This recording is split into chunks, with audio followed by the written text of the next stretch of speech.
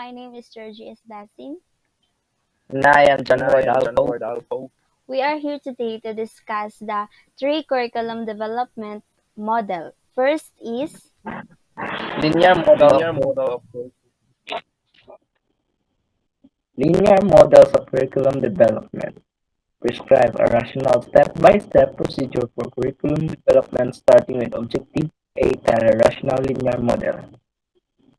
Ralph Tyler developed the first model of curriculum development at the university, although this model was presented in his book Principle of Curriculum and Instruction, published in 1949.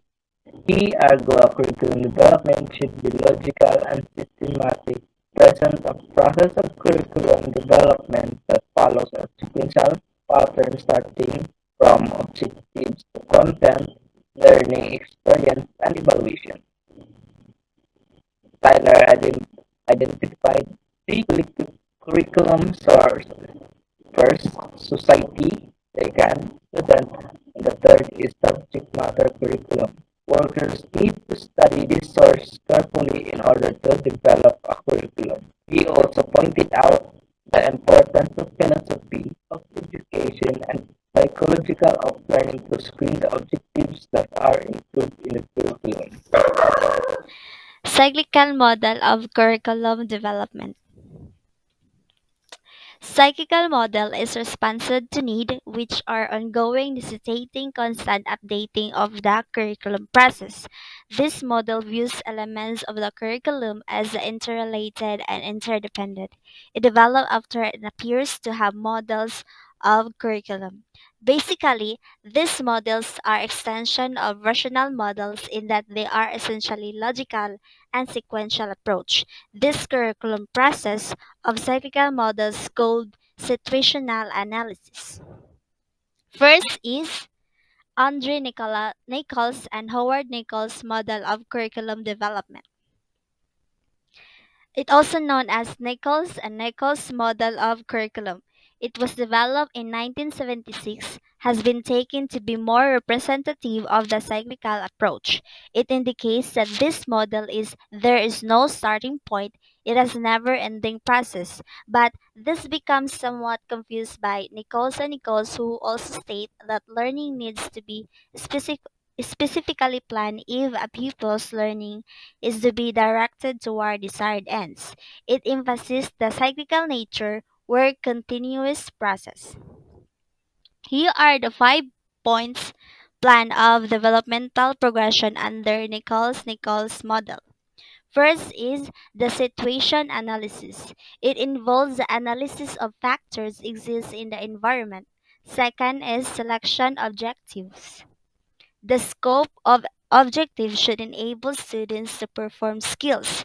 The third one is selection and organization of content. It is objectives are selected.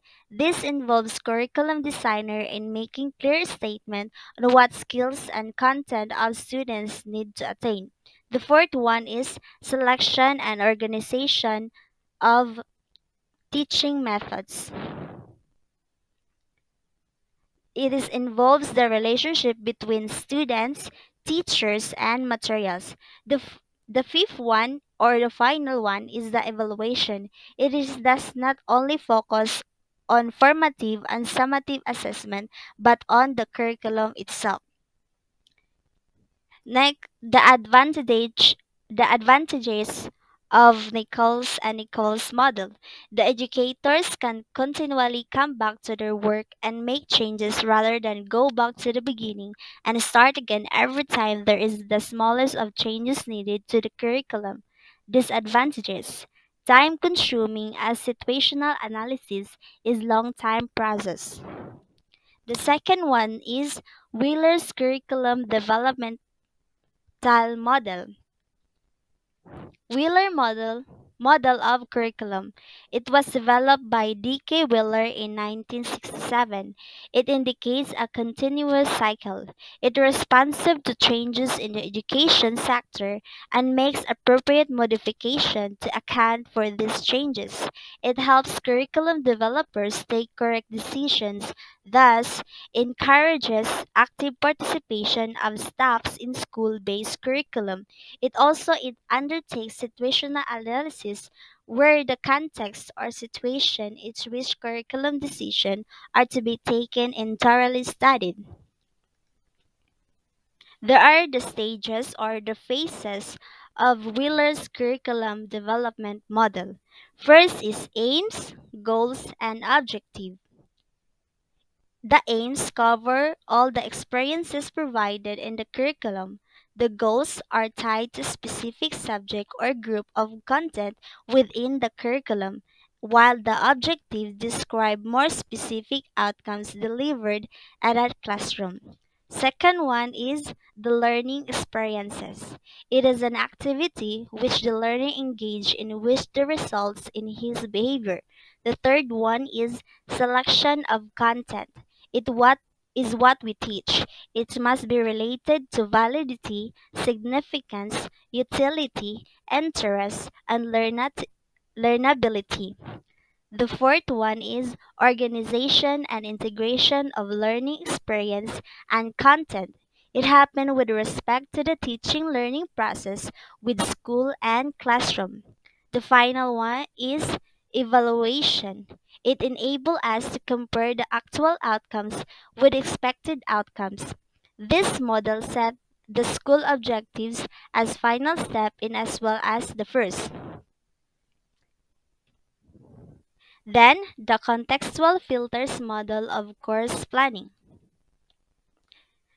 It was developed by Stark, Lothar, Bentley, Ryan, Martins, Ganton, Wren, and Shaw in 1990.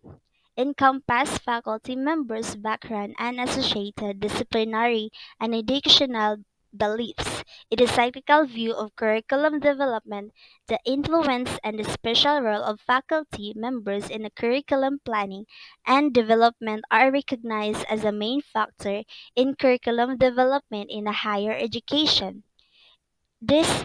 Curriculum development after making course decision, the planner can check with the content consideration and contextual filters.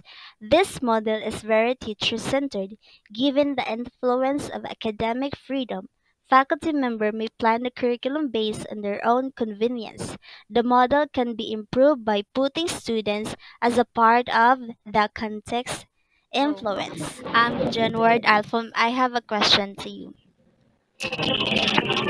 What are the three models under cyclical model in curriculum development? What are those three models? Default and default model, linear curriculum model, the contextual filter model. Okay, thank you for your answer. Okay, dynamic models of curriculum development. The dynamic model describes how curriculum workers develop curricula in various worker contexts. It is usually school-based setting. The dynamic model is not considered as linear or sequence. It can start with any element and proceed in any order. The curriculum elements are seen in flexible, interactive, and modifiable model. Under the dynamic model is Walker's model of curriculum development. It was developed by Dicker Walker in 1971. It also known as a process model. The way of proceeding were not predetermined but negotiated and documents as stakeholders work toward completing the task. A platform consists of various conceptions, theories, and aims which are the carefully thought out beliefs of the planner. There are three phases of Walker's model: platform, deliberation, and curriculum design. The first one is platform.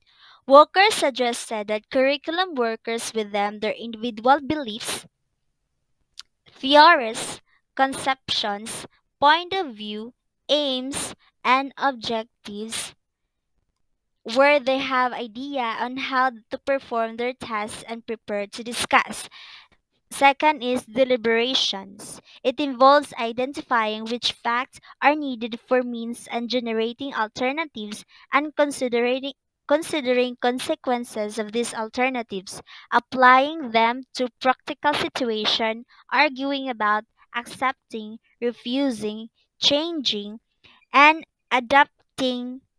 Interaction between stakeholders begin and clarification of views and ideas in order to reach a consensus shared of vision.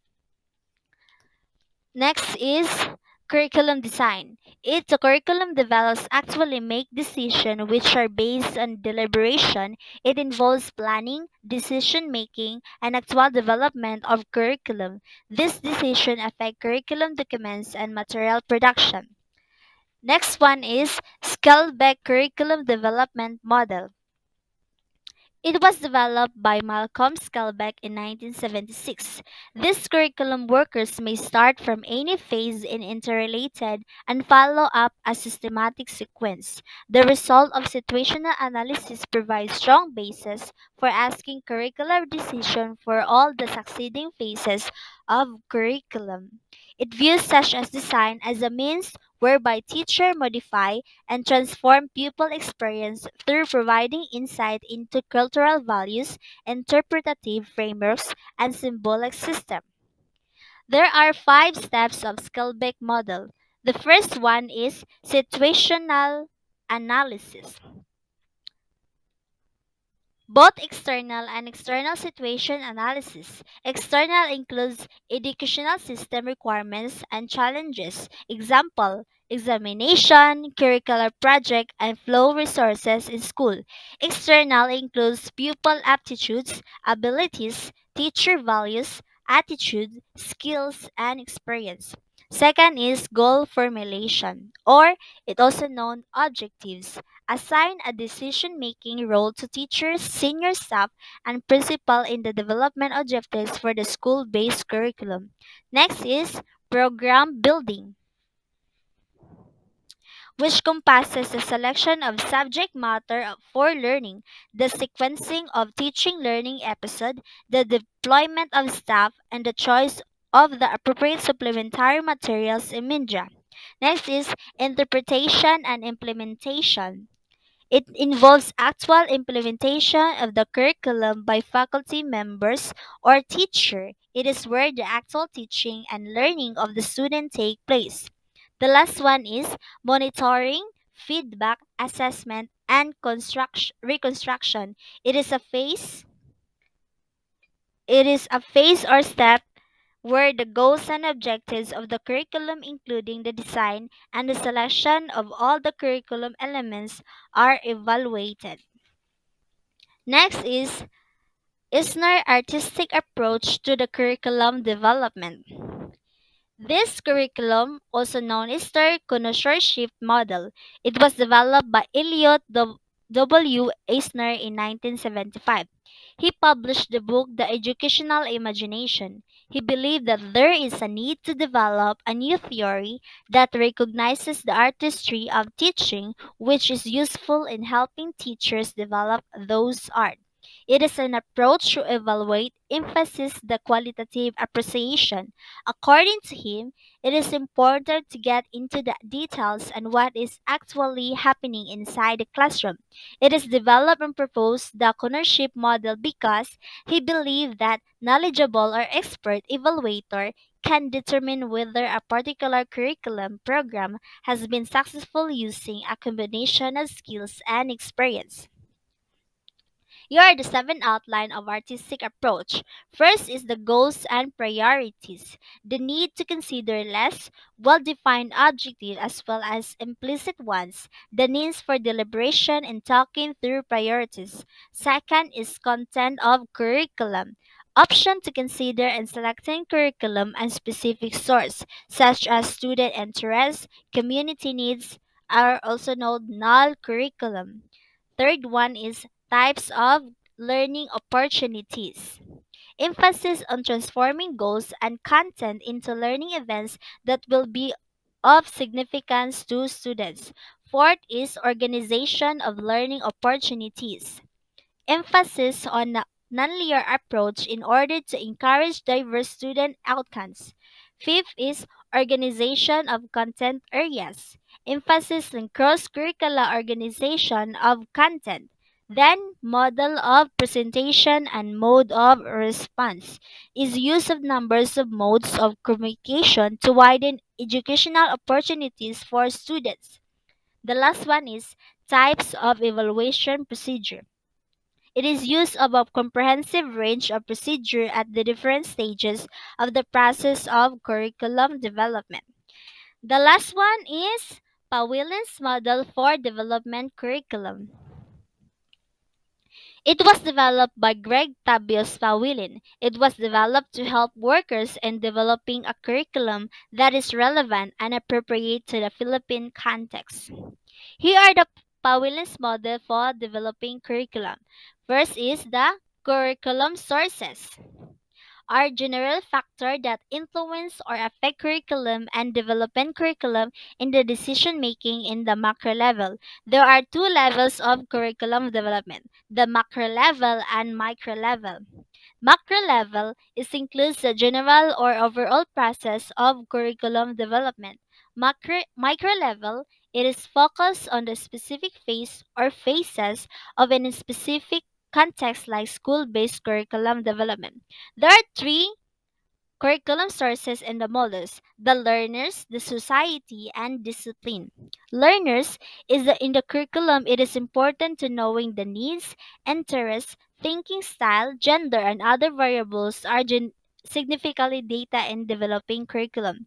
The society also considered as a source of a curriculum.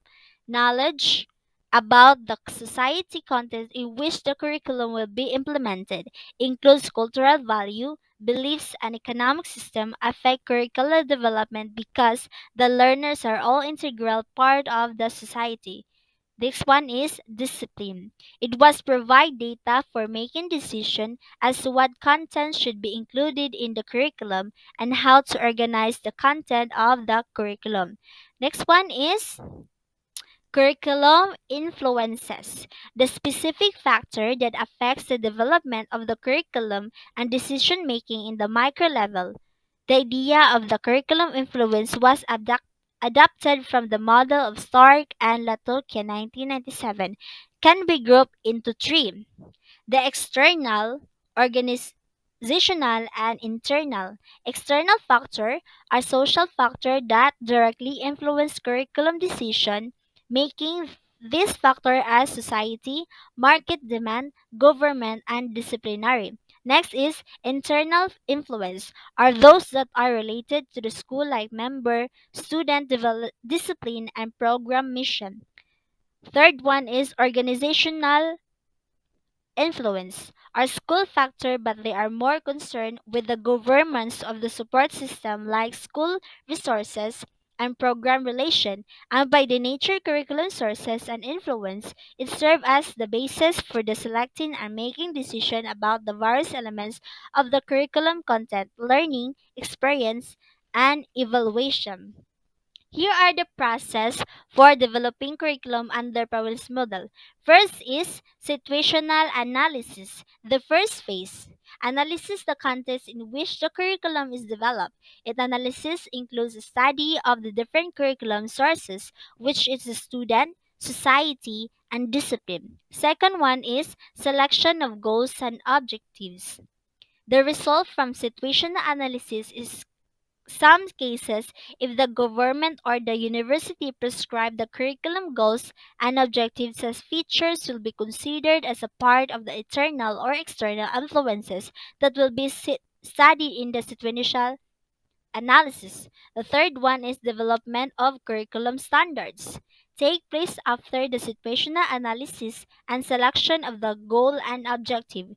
First is developing a comprehensive set of content standard by examine the various sources and influences. Second is aligning standard with several criteria.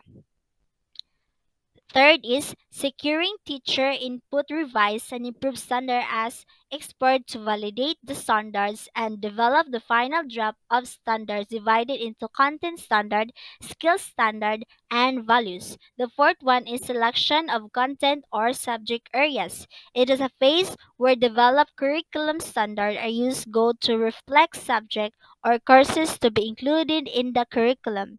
The fifth one is selection and organization of a learning experience.